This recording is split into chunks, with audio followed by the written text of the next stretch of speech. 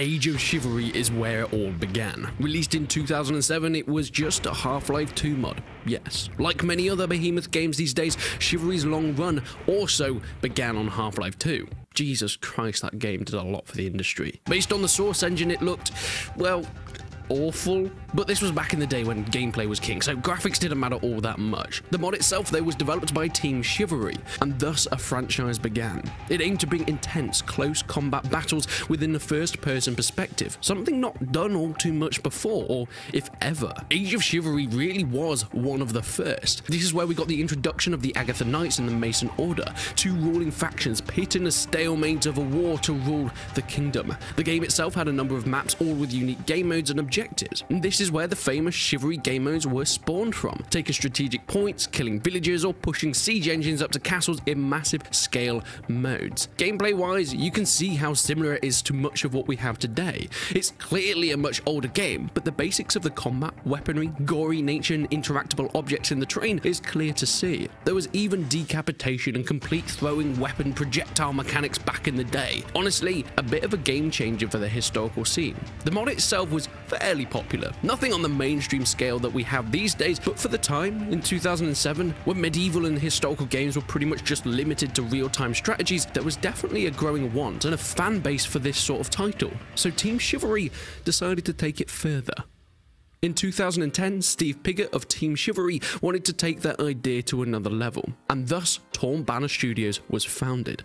Their first endeavor out on their own commercial trail would be Chivalry Medieval Warfare, based on, of course, their previous Half-Life mod.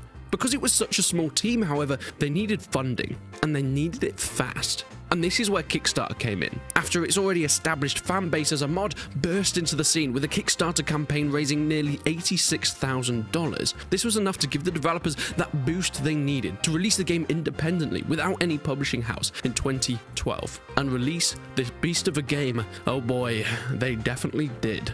If Age of Chivalry was Miss Marvel, Chivalry Medieval Warfare was the boys. Grit, death, blood and gore was everywhere.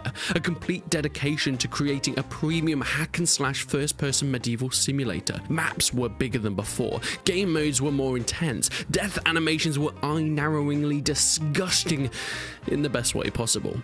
On the 16th of October 2012, Chivalry Medieval Warfare took the gaming world by storm. And being so soon after the release of Mount and Blade Warband, the growing want for historical titles, especially set in the time of Knights and Honor, was very apparent, and Chivalry capitalized on this without question. Initially, the title was PC exclusive. However, after its massive success, later it came to PS3 and Xbox 360 in 2014. But how did it get this massive success? How did it get so big?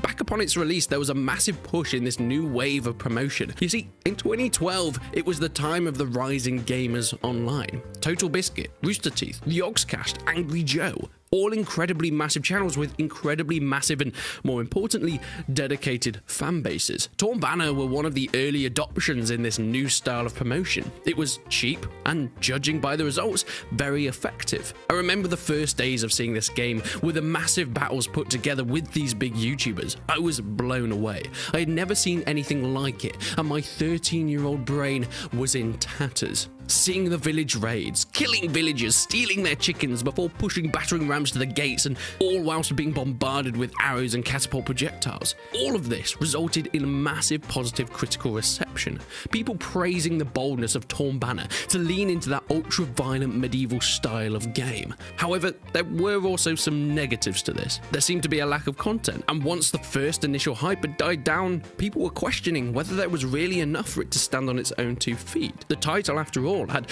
limited classes and only a few different environments. The maps that were in the game all felt a little bit samey. It seemed that Torn Banner had nailed the mechanics and gameplay down, but not necessarily the facilities to keep Chivalry Medieval Warfare in people's consciousness for a long span of time. So, something else had to be done.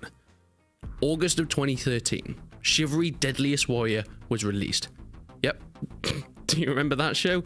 God damn it, I loved that show. Chivalry Deadliest Warrior, by the way, was an American TV show. It put famous leaders and units from history against each other that wouldn't normally have fought. You know, that kind of Napoleon versus George Washington, Genghis Khan versus Leonidas, Donald Trump versus Sanity. It was incredibly cringy, but incredible at the same time. The show Deadliest Warrior saw the game Chivalry Medieval Warfare and thought that it was the perfect title to release a tie-in for, and they were kind of right, at least on paper. Chivalry Deadliest Warrior expansion was weird, and I mean really weird. It was this standalone expansion, but it still had all the guts and internals that made Chivalry great. So the gameplay was on point, the combat was as brutal and bloody as ever. Playing as samurai, Spartan, Viking, knights, ninjas or pirates, you were pit in a fight to the death. It was an insane concept that resulted in, well, a bit of a lackluster gaming experience, except from that fantastic Chivalry combat that was already implemented. Like the first game though, this expansion also suffered from similar issues, most notably content.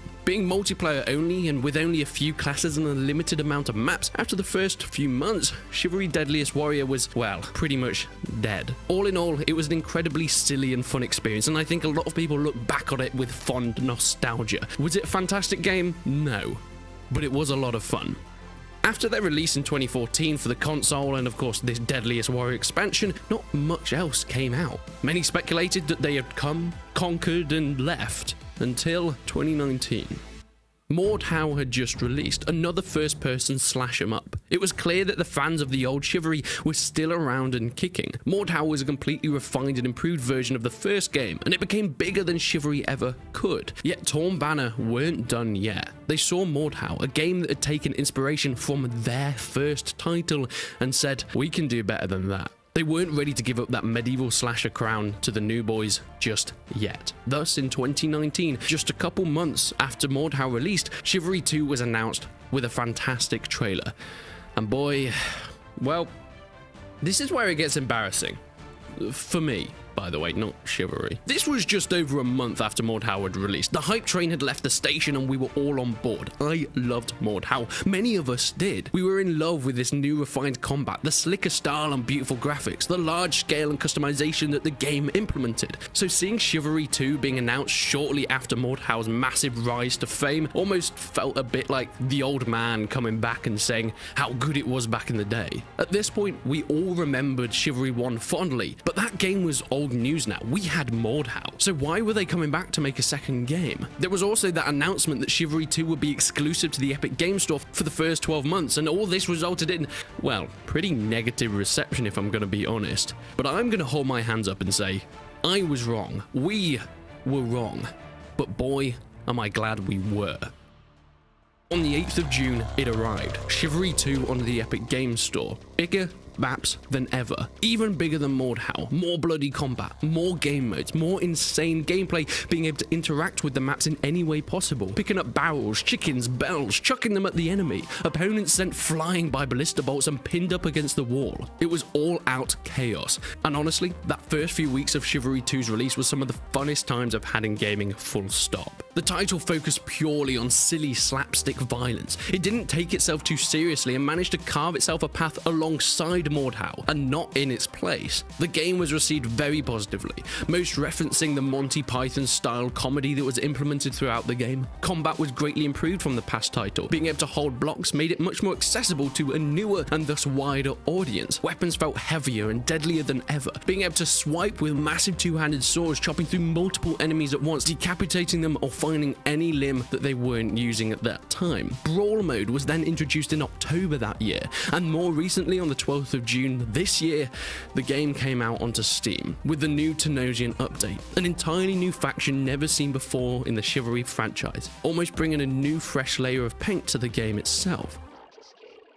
This franchise is something special. It has had its ups and definitely had its downs, yet with Chivalry 2 being the biggest and most popular yet, it seems like we're still on the rise. There is still more free content to come within this latest game, and I for one cannot wait to get my hands on it, because I think there are more chapters to come in the evolution of Chivalry.